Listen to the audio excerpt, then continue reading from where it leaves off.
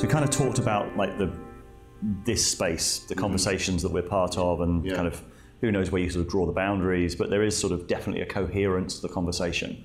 And I want to kind of ask where you feel that coherence is at the moment, because for me, I was really struck by recently, I hosted a conversation between Paul Kingsnorth and Mary Harrington that felt to me to be sort of a very interesting coalescing of the conversation. It overlaps with a lot of the conversations that you've had, Paul van der Klay's been talking about, and they were really talking about, if I could summarize their conversation, it was sort of looking at, I call it the war on reality. And was this sort of sense that there is a war on all limitation. Mary called it a sort of, what do you call it, luxury Gnosticism. Fully automated luxury Gnosticism. Fully automated luxury Gnosticism. And Paul talks about the machine, of this sort of obliteration of any sense of place, turning everything into kind of like, I think Mary called it a standing reserve, but I think Paul would call it kind of quantification and interchangeability, and and Paul also kind of located that in a kind of almost like a metaphysical space rather than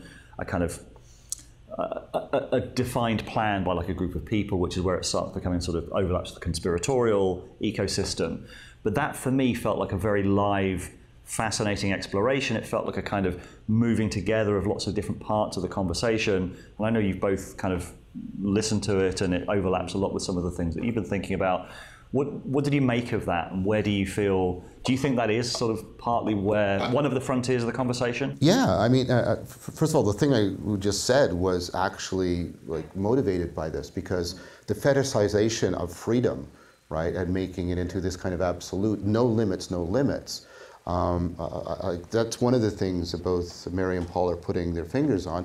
And then the other, and Jonathan and I have had two discussions around this, the discovery of the collective intelligence of distributed cognition and how it has a life of its own, and that we don't have a good way of talking about this or thinking about this. These are the two themes. I have a lot of criticisms about what both of them said in specifics, but let's go to the Gnosticism, right?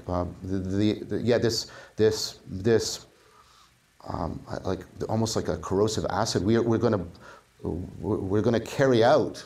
We're going to fulfill the project of the Enlightenment through absolute liberation, and what that means is that all limitations, our physical limitations in our body, right? We're going to, maybe Kurzweil, we're going to do the transhumanism thing, the rapture of the nerds, or right, we're going to do, right? I'm just going to modify my body, or I'll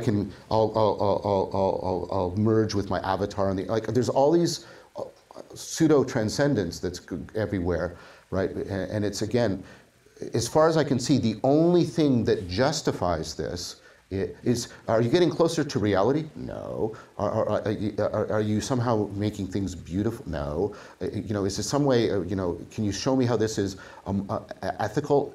You might get a bit of an answer, but it's ultimately justified in terms of, well, it's about freedom and the absolutization of it. And it's like, you don't understand limits. Now, let's move into my domain, cognitive science, constraints. The problem with words is words can be marked or unmarked. Just quickly. So if I say to you, how tall is someone? That doesn't mean anything. But if I say, how short are they? That means they're short. The problem with the word constraint is it's a marked term, but you have to hear it unmarked. You have to hear it the same way you hear tall, okay? Because constraints are both selective and enabling. Evolution. Evolution needs natural selection, and it kills things off, and it winnows things down. Yes. Right? But it also has variation. These are enabling constraints. Limits not only, right, and this is what I mean about you have to hear the term in an unmarked way. They're not just constraining you, they're also affording you. Right? So language limits me. I criticize this here. Propositions limit us, but language also enables me. I can talk about, what might have happened if Africa had discovered steam power earlier than England. I can do that, and you can go, oh, and you can like language. Bertrand Russell once said, no matter how eloquently a dog barks, it can't tell you that its parents were poor but hardworking. So language both limits me in the negative sense, but it also affords me in the positive sense. And so absolute absolute freedom and an absolute removal of all, well, I'll become completely self-determining. But does that mean you think the self is a bound, limited thing? No, the self is completely, and it's like, what do you mean by self-determination if there's no limiting, if there's no coherent notion of what a self is? It just becomes this. It's what my hands are doing. And it's like, why? You need to give me an overwhelmingly convincing argument why I should care about that at all. And so for me, they're putting their finger on the fact that, right, we have, for me, I mean, at one point we should talk about what was good about Gnosticism. Gnosticism is trying to address when people feel sort of existentially trapped, existentially ignorant, inertia. Right? There's a reason why we have Gnosis. There's a reason why that term was in the ancient literature. But putting that aside, right, there's an important thing there, right? This idea of freedom, like you should always ask freedom from and freedom to. Yes, okay, I want to be free from the limits of my body. Free to do what? And tell me something that you love to do that doesn't involve your body. I don't know what that means. Right? And so what are you being free to do? And for me, the free to is actually what I was mean. I'm free to actually lose my freedom in love. I want to love the truth. Frankfurt calls it a voluntary necessity. I want to love the truth. I want to love what's good. I want to love what's beautiful. And finally, just on this, I want to get free from like your body. This is part of the guts of relevance realization. Your body is not Cartesian clay, right? Your body is an autopoietic. It's a self-making system, and because it is making itself, it is constantly taking care of itself, and therefore it's constantly caring about itself. And that's why you can care about this information rather than that information, rather than a computer.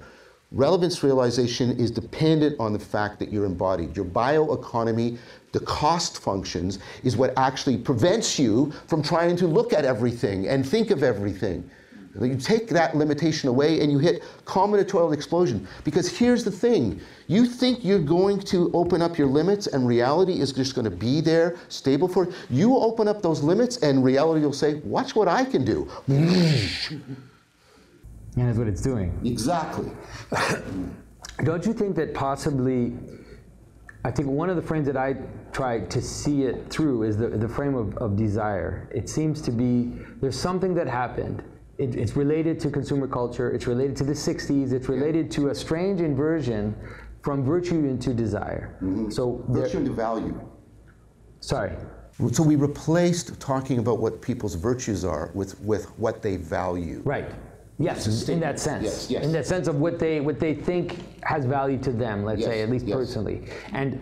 And then, so I think that there's something related to that. And then what happens, and we know it from every tradition in the entire world, is that if you turn your eye, so it's like there's nothing wrong with desire, but it's like if you turn your eye towards desire, then it explodes. It's like, it's indefinite, it's insatiable, exactly. Yes, yes. And if you enter into that space, and you enter into it in terms of consumer culture or in terms of even in terms of like the hippie, like free love or whatever, like we can have as much pleasure as we want. It's insatiable, there's no limit to it. Yes. And so, and then it moves towards idiosyncratic desires, right? So you can see that in the sexual fetishizations, where it's like all these little sexual desires start to like appear, all these weird little pornographic sexual desires start to manifest themselves, like actually appear in the world, and they kind of multiply and multiply and multiply. Yeah. And so there's no limit. And so it's about desire and power.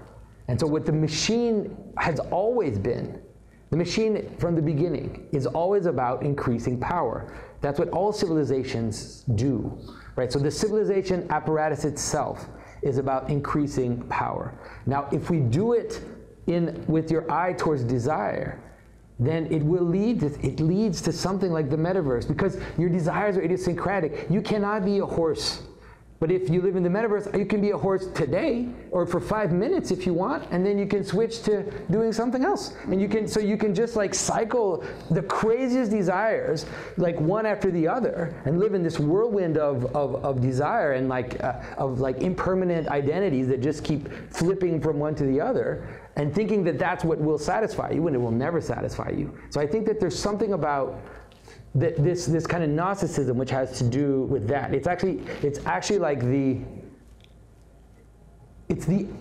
let's say it's even the end of the very idea of technology itself.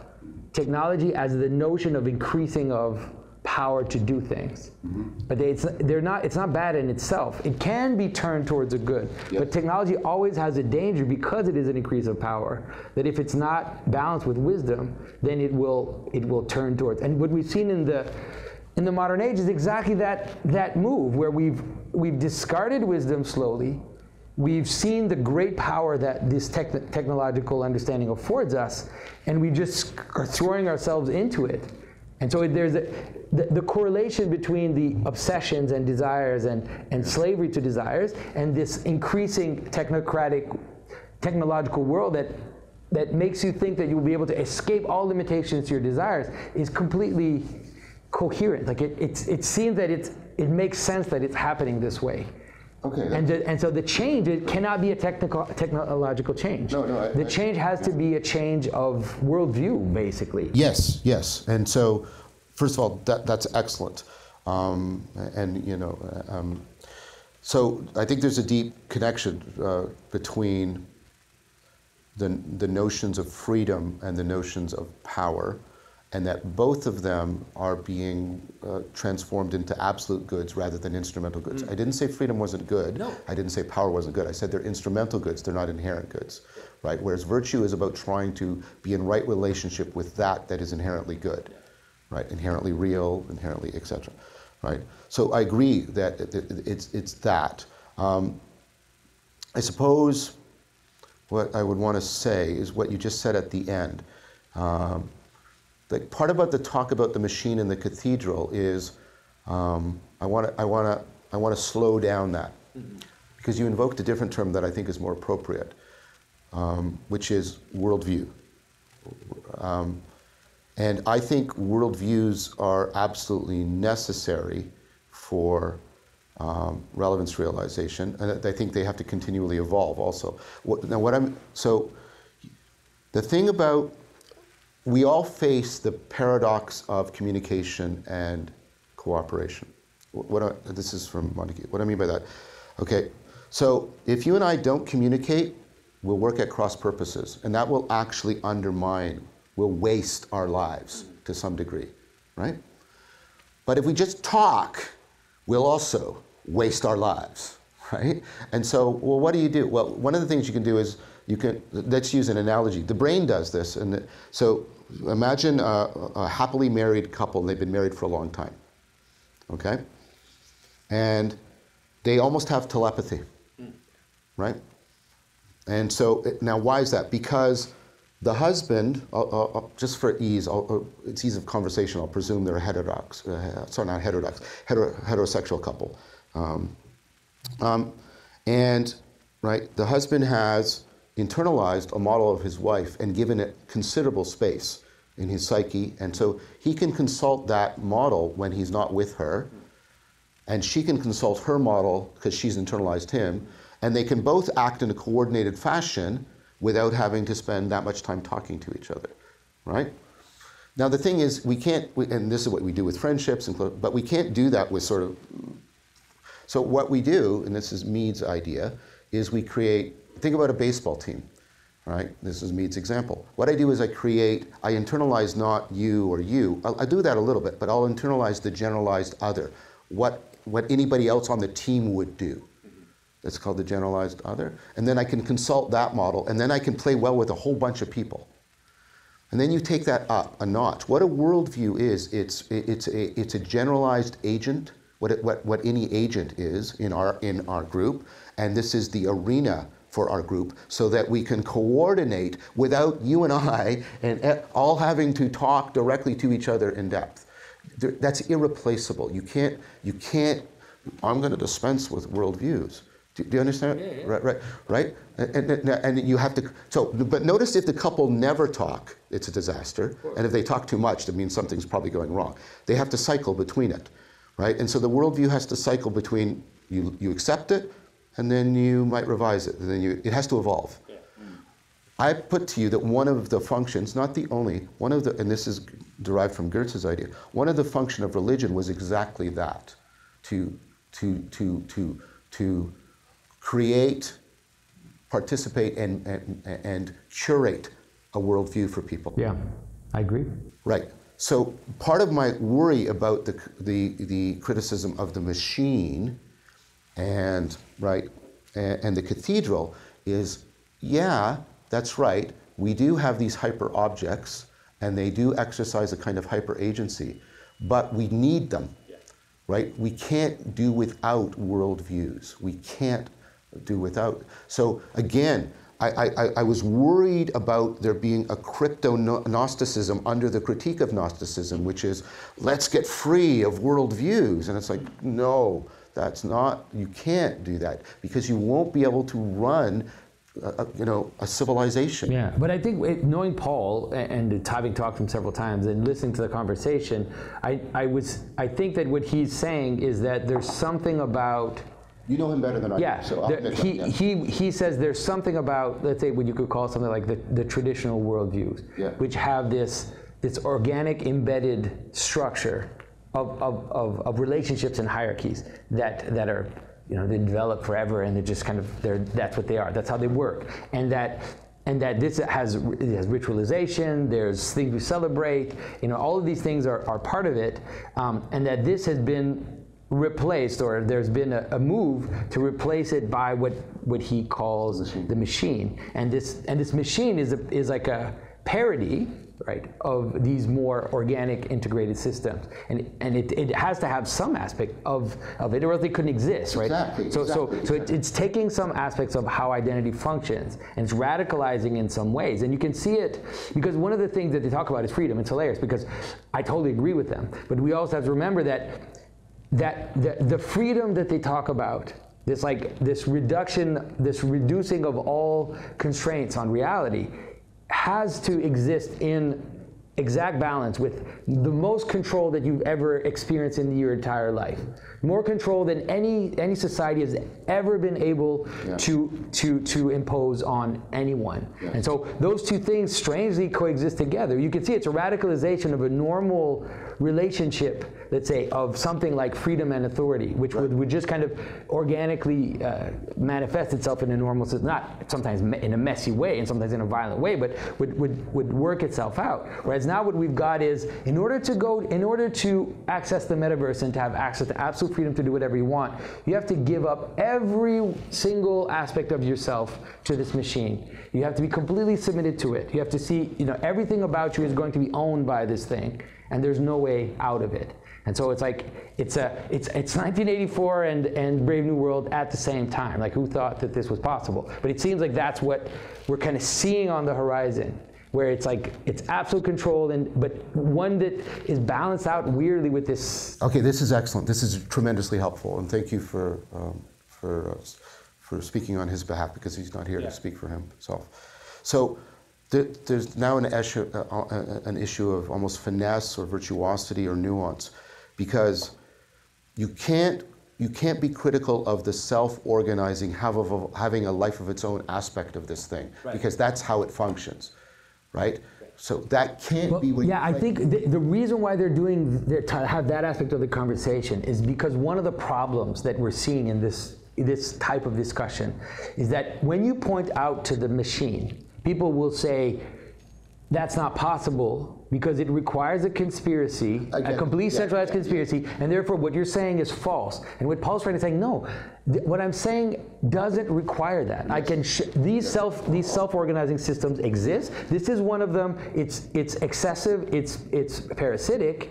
And I can describe it and say that it exists without, and you can't accuse me of saying it can't exist because it would require this insane, like absolute top-down hierarchy to be communicating all. I think all that argument is very well placed, and thank you for bringing it up. Like the one of the things, and you and I have talked about this, right?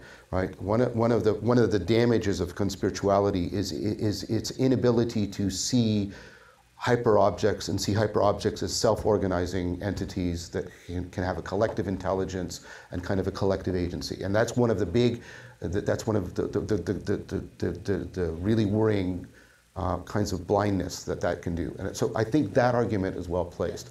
Let me try, what I'm trying to say is, like,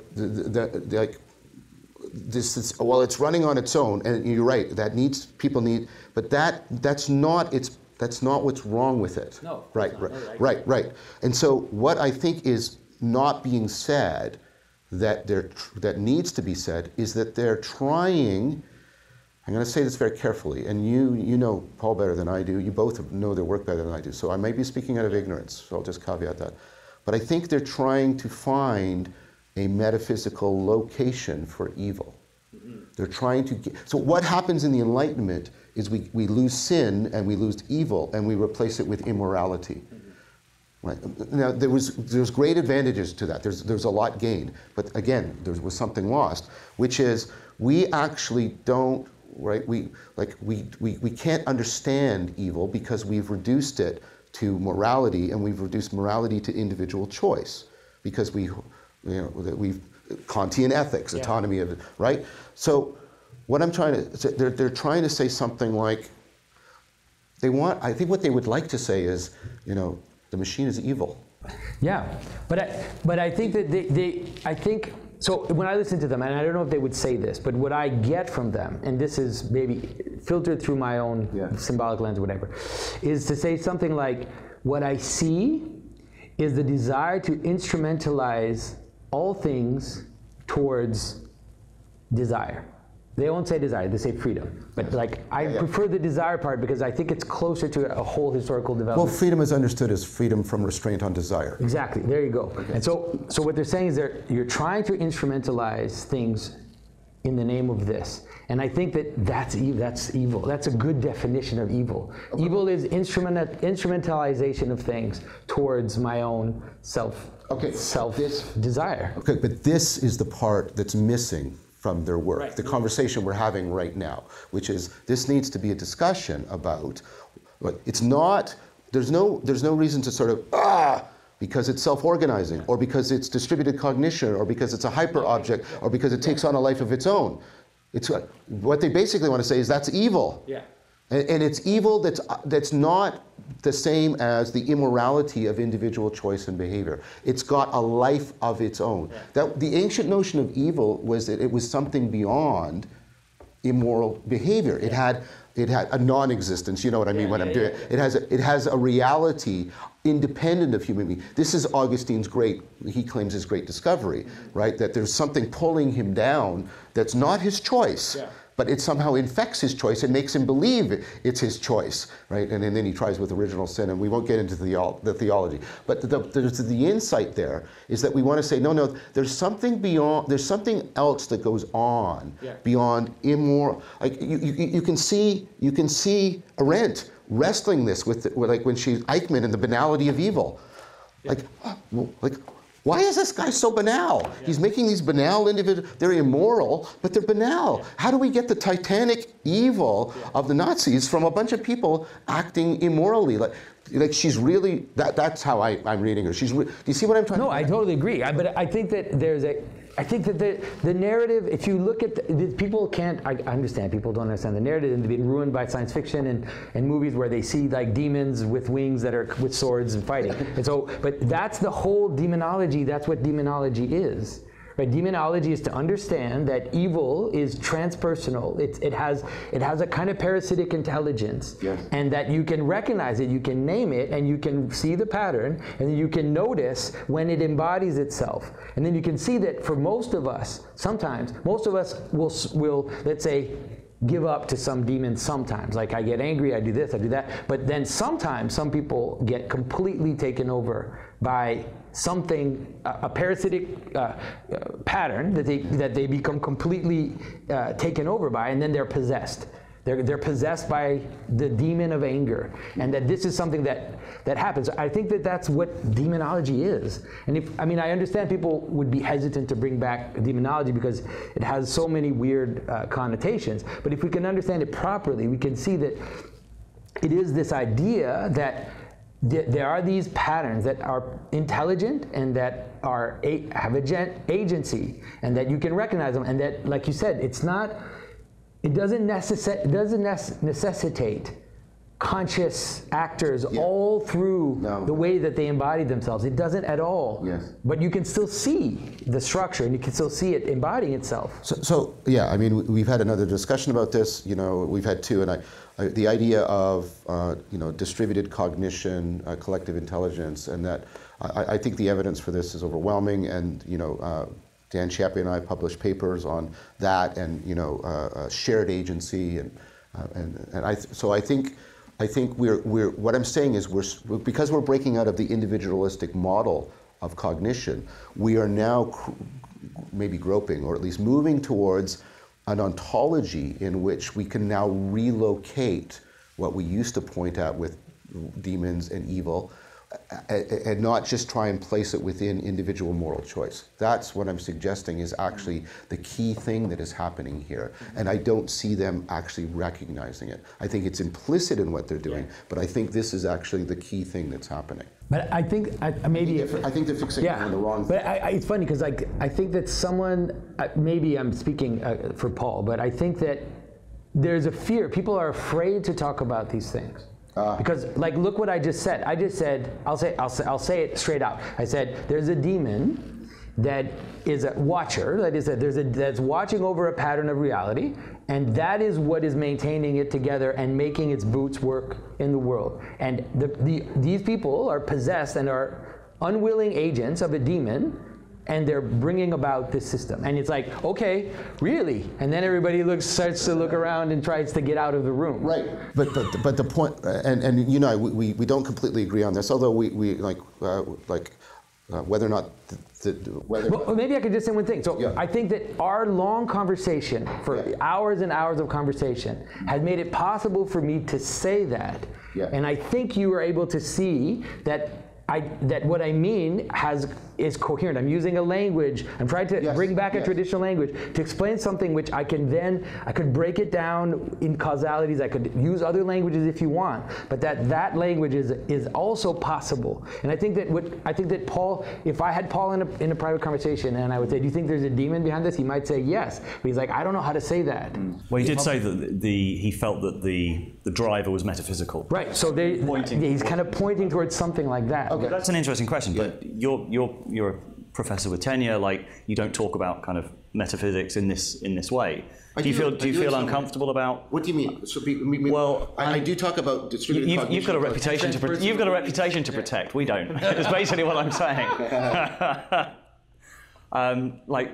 And Jonathan's pointing at this, that there is a discomfort with this language, a discomfort with this, but you're pointing in that direction with the talk of kind of distributed cognition. There's other people like B.J. Campbell now talking about egregores, and it's sort of like overlapping with talk of the occult, with sort of areas that are not comfortably within academia, for example.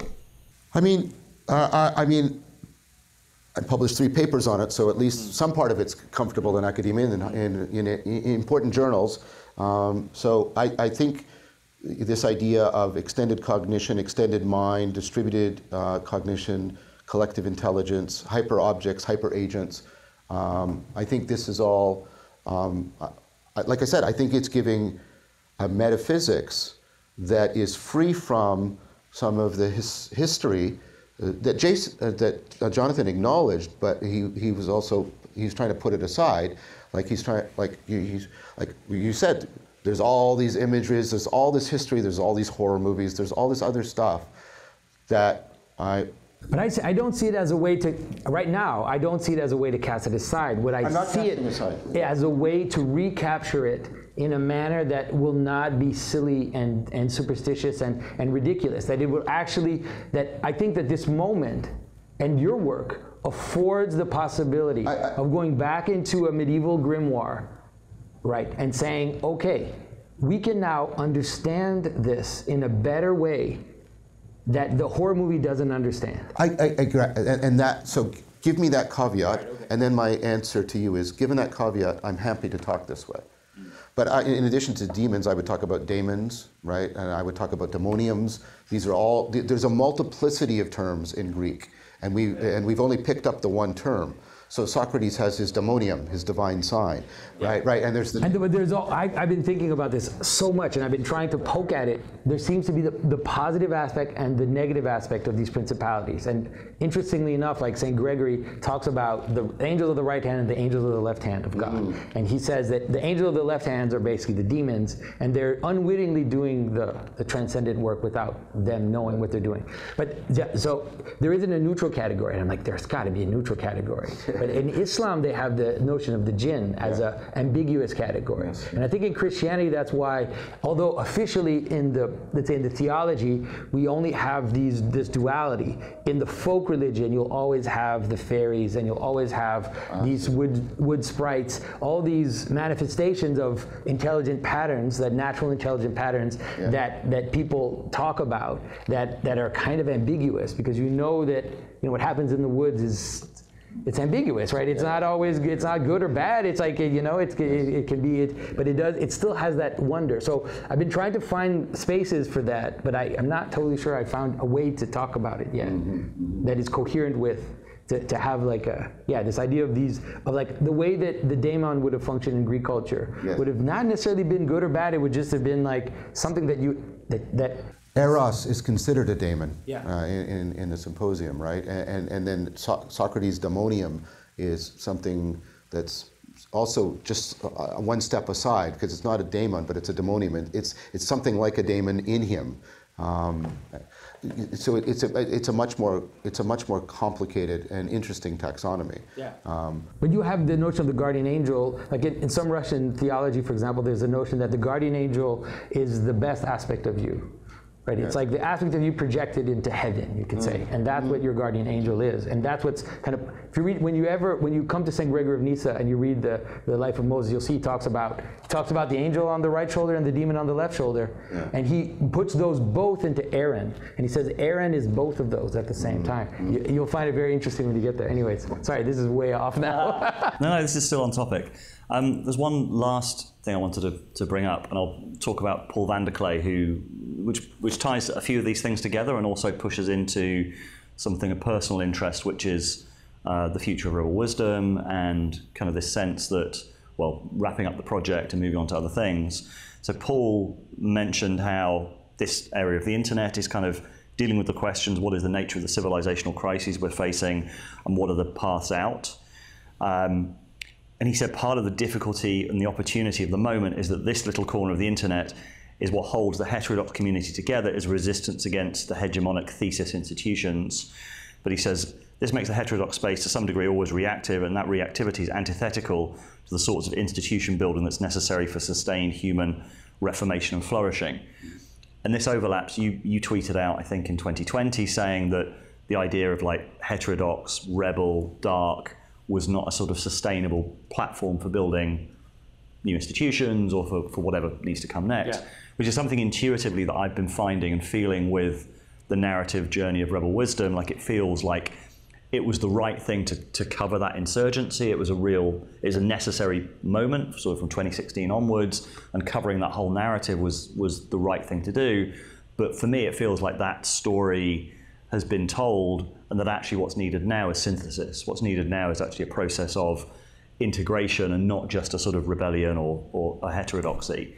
So yeah, I'd love to hear your thoughts on that. I agree. You might have not seen that tweet, but I said very early, I think, like maybe a few months after it started, I said, I do not identify with the intellectual dark web. Like I just do not identify with that name. I don't want, there's something that to me that's not what I want. Like I don't want to do that. I don't want to be just the guy poking at the system, because then you lose, you've already lost.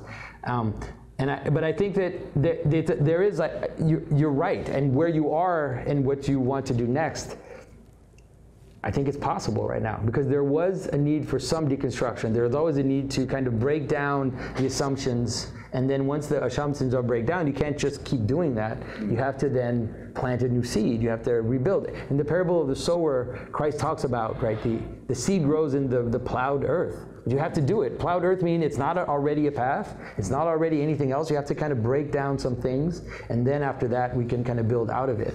And so I think, damn, I wish the best. I hope that it's something you're able to find your line or your path to create something positive. Well, we're all doing it in our own way. It's Yeah. not just. Yeah. It's not going to be a. I guess the issue, on my tombstone, neither nostalgia nor utopia, is right. I agree. We you know, Paul and I had a recent video where we're talking about what we're facing right now, the choices we're facing, he and I, and the, I mean, L.A. Paul's work comes to mind here. Like, if you could see what's going to happen in the transformation, you're not going through a real transformation. If you can infer your way through it, then you're not. You're just extrapolating, right? And so that's why I'm really resistant to utopias, because it's a claim that you can see where, right? And then that undermines what I think is happening, which is a genuine transformation. So the difficulty we're facing right now. Imagine there from here is basically. Yeah, the imaginal link is difficult. The imaginal link is difficult, and it's needed. You can't do it without the imaginal link. You can't go through transformation without doing imaginal serious play. That's the talk I gave at Cambridge. Like, ritual is absolutely necessary, but the question then becomes, well, what are, right? We sort of, like, we deconstructed, we broke the frame, but how do we properly, I guess, how do we properly ritualize the transformation? Because the thing, and this is where there might be some significant difference between Jonathan and I, although he says very provocative things about the death and resurrection of Christianity itself. So, like, I don't know. It's not clear in my mind how we move forward and start to build the civilization. One thing I think, I've tried to take lessons from history. I've tried to take a lesson from the birth of Christianity, the notion of stealing the culture. You don't come in with a political revolution. You don't come in with socioeconomic policies. What you do is you build new homes, new ways of people being together and gathering together, and you build, and then they network together, and you steal the culture. And so I think that's what has to happen. But it comes down to very practical questions, like we're trying to network a lot of these emerging communities of practice together, and we want to vet them, but like, who are we to do this, and where's this authority coming from, and what are the criteria by which we do the vetting? Right now we've just been relying on, I trust Jonathan and I trust Paul, but like, if we want to make a civilization, that's got to scale in some fashion. So I totally agree with that. It's I think we're at the kairos, we're at the point of the turning. I'm suspicious of people who just say, well, here's the answer, nostalgia, or I see the future, utopia. Very suspicious of that. So I don't know. I don't know what to do. I mean, I know I'll keep doing all of what I'm doing and stealing the culture and everything, but I'm really wrestling really deeply about how can I behave virtually and responsibly in this kairos. And I take that question is haunting me, because I'm really suspicious. I'm suspicious of any easy answer for the reasons I've given, and it's something else. And part of it is you can train your ear, and that's part of what you're doing, right? You're trying to, can I hear the first notes of the new melody? Can I hear the calling?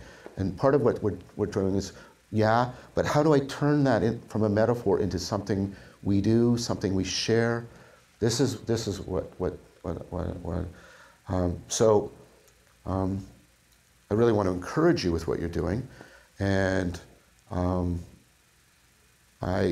I think you're putting yourself into trying to catch the wind of a maelstrom. And but if you're a good sailor, right? There's one of my favorite scenes in Moby Dick, the lee shore. He talks about this ship, and right, and there's a storm, and it's outside of the port, and what the ship wants to easily do is just go into the port. But what it has to do is it has to marshal the wind and use the wind to go out to sea. That's what I think you're launching yourself into. And I think it is admirable and challenging. I hope I can help you. I've come to sort of something analogous that's really reverberating in me. It's like, how do I do what Melville said? How do I virtuously turn, right, my sails in the maelstrom so I can sail, he calls it into the open sea of truth. Right, and part, of course, what people are wrestling with in Moby Dick is there's no easy answer. So I deeply empathize and admire, and I hope I can be of help. I hope you will help me, because I hope you'll help me, because all of this is, for me, this is for me the central existential virtue question. I think right now it's the most exigent, pressing. How can I be virtuous in a genuine kairos? Yeah, I want to speak to that because I framed it as talking about kind of wrapping up rebel wisdom, but obviously that's in order to go to something else.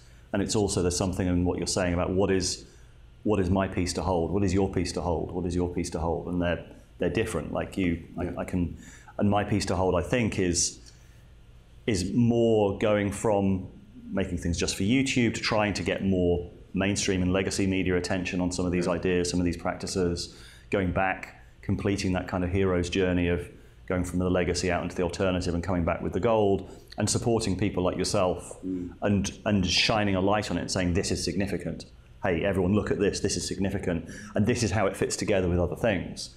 That's the thing I think that I am able to bring, because I've been involved in so many of these different conversations. And I've also got a sense of where the mainstream conversation is and what the pressure points are on that conversation, to be able to say, this is how that relates to this, and this is why it's significant because of the times we're going through. And that's the story, that's the story that I think I'm called to tell. And that now is no longer a rebel thing. It's no longer just an alternative thing. I think it was an alternative thing, and it coalesced as an alternative thing, but now it's time to see how many of those pressure points we can press on. And there's, one of those is the media side. Another of those is, for me, I talked to Jonathan yesterday about going back into the gender conversation. It feels very timely to go back into that in a very sort of mature way. And what does a healthy relationship, what does a healthy conversation between the masculine and the feminine look like? Because that's a huge cultural pressure point that, again, because of the background and the stuff that I've been doing with Rebel Wisdom, also feels like something I'm positioned to articulate. But your job is just to recreate the axial revolution, John. You haven't taken on a big plan at all yourself. Yeah, I mean, I do want the axial revolution, not the French Revolution. But I love the way you talk when you talk about kind of the distributing of practices. Like, that has to be what it's about. It's like, how do you create those practices of virtue, those practices of connection that then become an embodied living thing that changes things, rather than coming up with an idea that's going to change things. I think it's that. I think we have to recover the distributed functionality. So you could move up levels of this. We used to have the triad of the university, the monastery, and the church, and the university. They overlap, but so I'm just talking about emphasis. The university emphasizes knowledge, the monastery wisdom, and then the church emphasizes, but that knowledge and that wisdom, that better be transferable to lives, or it's worthless, right? And so we that functionality, right? It's absolutely necessary, but I don't know how we reconfigure it today. The university has spun off in its own way, and of course the church has spun off, and then it keeps doing, it both spins and fragments. Paul would be the first to admit that. Protestantism is not slowing the rate at which it fragments. It's still happening, right? And of course the monastery is largely obsolete or irrelevant to most people's lives. And so how we reconfigure that, I don't know. But yeah, that's what's needed. And the reason why I need to talk to people like Jonathan is, I mean, I think Jonathan has really finely tuned his ear to catch that melody, the first notes of it, in a way that I haven't. And that's what I think is a really important value right now. Yeah, thanks. I mean, I don't know. We'll see. You know. Yeah. I definitely. I mean, it's clearly, I have a different. I mean, my approach is rather. I think that the new world will be given, and it's hard for people to understand what that means. But I think that the world functions. Worlds are built on revelations, like they just are, and I hate for that. I know people struggle to understand what I'm saying, but you know that's why if you look at every civilization, it always ultimately started with like some relation between a god and a human. Like every single civilization, there's always at the outset some demigod. Things have a revelatory. They need a revelation in order to start. And in Christianity, we have a sense in which there will be, right? There's an eschatological notion that there will be a revelation, and there's a sense in which you have to live in a moment where we're calling upon that revelation, right? In the book of Revelation, you see it's like, "Come, Lord Jesus," right? That image of the saints that are waiting and waiting with anticipation and calling upon this revelation to happen. But there's a manner in which I truly believe that until that happens, we have to take what is given and we have to make the most of it.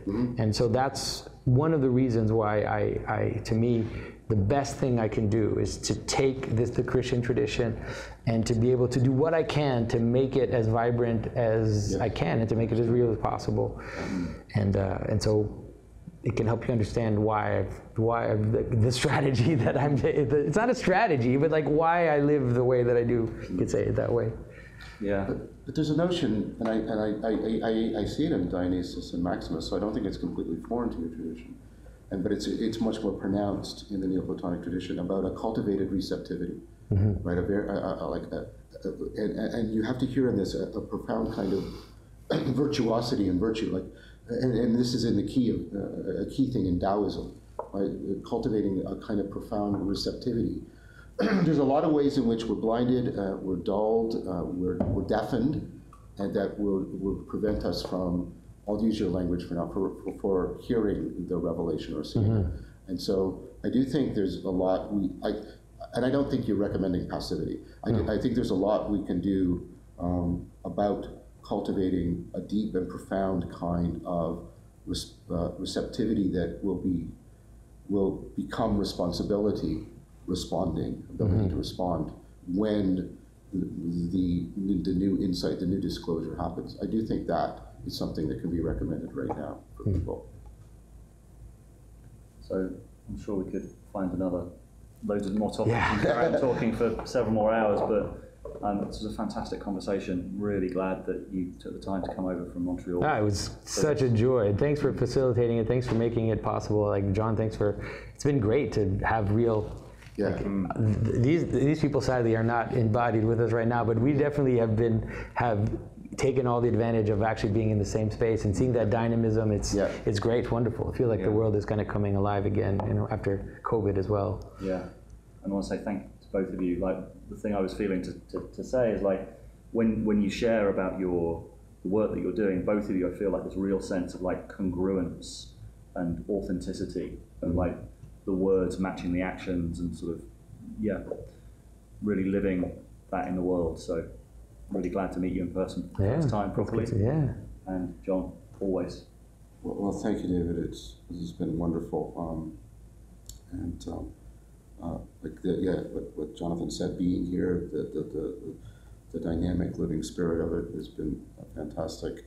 And again, it's always it's a joy to talk to Jonathan, and so I do think that to use the metaphor, I hear the first notes in these kinds of conversations. That's where I hear them. When dialogos, when the logos really takes over and we're following it rather than just saying what we want to say, that's where I start to get the first sort of clarion notes from the horizon. And so it's always a privilege to do that, and I hope that what we've done will be that for other people. They can start to hear the beginnings of it.